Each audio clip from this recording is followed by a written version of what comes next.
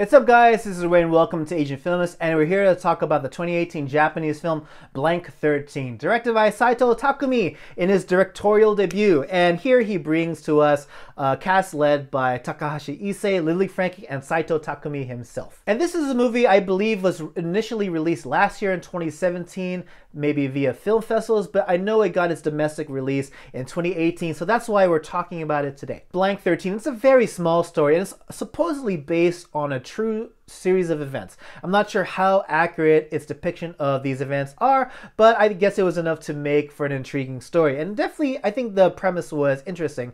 It's about these two brothers, Koji and Yoshiyuki, and their father disappears one day, assumingly to escape from debt collectors.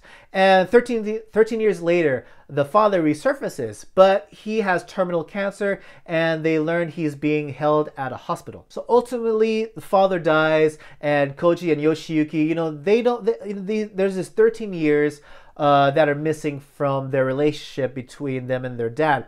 But it's at the funeral service of their dad that they start to really learn who their father is via testimony of the attendees. So as far as the positives are concerned with Blank 13, the characters. I enjoy the characters and their struggles. It definitely seemed very grounded and very realistic. I think that's to be expected because this is based on a true story. But I definitely felt that these characters were connectable in every way possible. And even you get the story takes place during multiple time periods. You have your present day. When they're at the funeral service, you have a little bit beforehand where they're kind of reconnecting with their dad, and then you have their childhood. And the story focuses on Koji, who's the younger brother, and he's played by Takahashi Issey. And when you see Koji as a child playing catch with dad when they're younger, you definitely feel a genuine parental bond.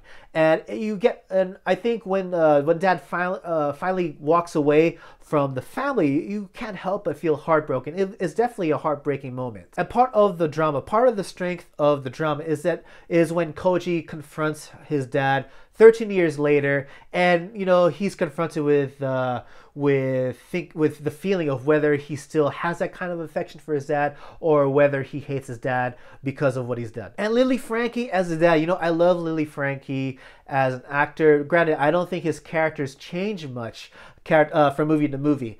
They all have. Lily Franky has a distinct personality that he brings with him to each of his roles, and you definitely feel that. And because of that, I felt that he had an interesting take on just being a scumbag dad. And I think his character is a good example of a sympathetic, flawed character. And the reason why is because you see what he does to be a scumbag dad. He walks away from his family, but at the same time, you can't help but feel sorry for him because of what he's done during the 13 years he's been absent for the family. And I felt the way this movie was laid out was very interesting. This is actually, of course, it's going to be separated into two halves, but the title screen doesn't actually come in until literally halfway into the movie. The first half is kind of building up to the relationship between the boys and their dad, and the second half is the testimonies from the attendees at the dad's funeral.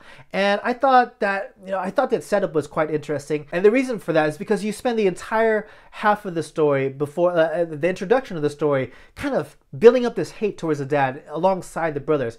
But then you kind of, in the second half, you get introduced to all these characters and their testimonies, and you start to question that hate for that. Of course, you hate him for what he did. He did a pretty scumbag move, probably to just escape from these debt collectors. But at the same time, the stories and testimonies from these characters that you meet, they're all interesting. And, for the most part, they're very entertaining. They're very enjoyable to listen to. And some of these stories are quite, genuinely hilarious. And I think part of the reason is because some of the people they got to be cast as these performers. First of all, you have Satohiro in this mix. I think Satohiro, you can't not be funny. I think he's just one of the funniest actors for me. Whenever I see him, and he always, just like Lily Franky, he has the same kind of mannerisms in each of the roles he plays, and I just can't help but laugh. Even if the movie or setting is dramatic, there's something about it that always makes me laugh, and that's definitely the case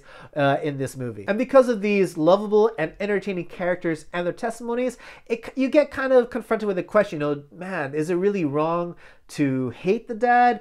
I mean, like, do I really hate the dad?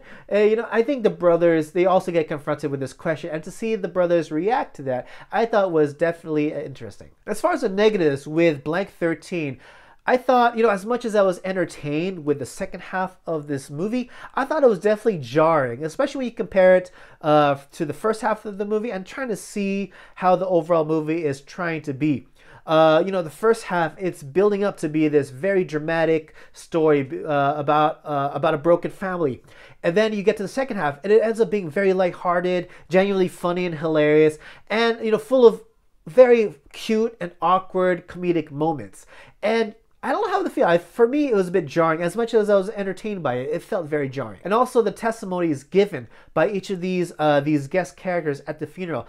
It was just like they told very interesting stories. I would have loved to hear more. These are the kind of stories that if you were to sit down at a bar, you listen to the person next to you, just chat away, telling a story of how they did this with this other person. It's the same kind of feeling. But I think I would have loved to see their stories actually getting acted out in the context of this movie. For the most part, we don't see any of these stories get acted out. We just hear it through their words. And the characters, when they tell their testimonies and the way they give it, that's what holds entertainment value. But I think for the most part, it would have been nice to see these stories get played out. So that, I think, would have added definitely to connecting more with the dad.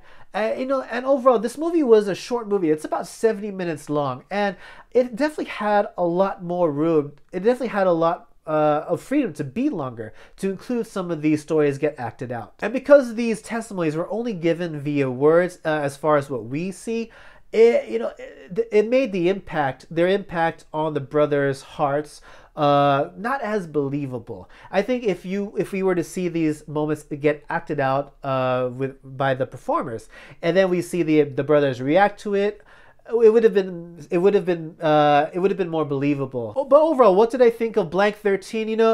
It was an enjoyable movie, but it's a quick watch. And I thought it would have been definitely nice to have this movie longer with more fleshed out details. But it definitely wasn't a waste of time. And even though the tone is jarring, I thought its quirkiness, the more I think of it, it's definitely part of the appeal, especially in the beginning, when you get introduced to the funeral ceremony of the dad. His last name is, what was it? I think it was like Matsuda or something, which is a very common name in Japan. And the temple where the funeral service is being held, right next door is another funeral service of a different family, but with the same family last name, if that makes any sense. And because that's more like further in the back of these grounds, a lot of attendees come to the funeral of the dad. They pay their respects, but then they realize they're in the wrong place, so they have to go to the other one, the other funeral service, and it makes for these kind of embarrassing and awkward exchanges between characters. I think it was quirky, it was funny, and I think it was planting its comedic seeds right then. And this movie definitely had a few questions posed as part of the theme of the story. I think the biggest one is it really, can one be forgiven for abandoning their family despite doing a bunch of other deeds during their absence from their family? A lot of these deeds which are redeeming qualities in the character. It definitely is a hard choice. And I think if anyone else was confronted with this kind of struggle, it definitely would be just difficult to overcome. And it was definitely enjoyable seeing how the brothers react to these questions. And I definitely recommend watching this movie. This movie is short, and not a whole lot of stuff happens in this movie as far as as far as the events that are portrayed, but I think it was definitely an enjoyable and entertaining watch. But yes, those are my thoughts on Blank 13. What do you guys think? Please let me know in the comment section below. If you enjoyed this video, please leave a like, and if you are new to my channel, please subscribe. And if you really dig my content, please know you can subscribe. You can support Asian Films via Patreon from as little as $1. And hey guys, please join our Discord server so you can connect with fellow fans of Asian cinema. And yes, that's about it for me, guys. And as always, everyone, thank you so much for watching, and hope to see you all again in the next video. Take it easy.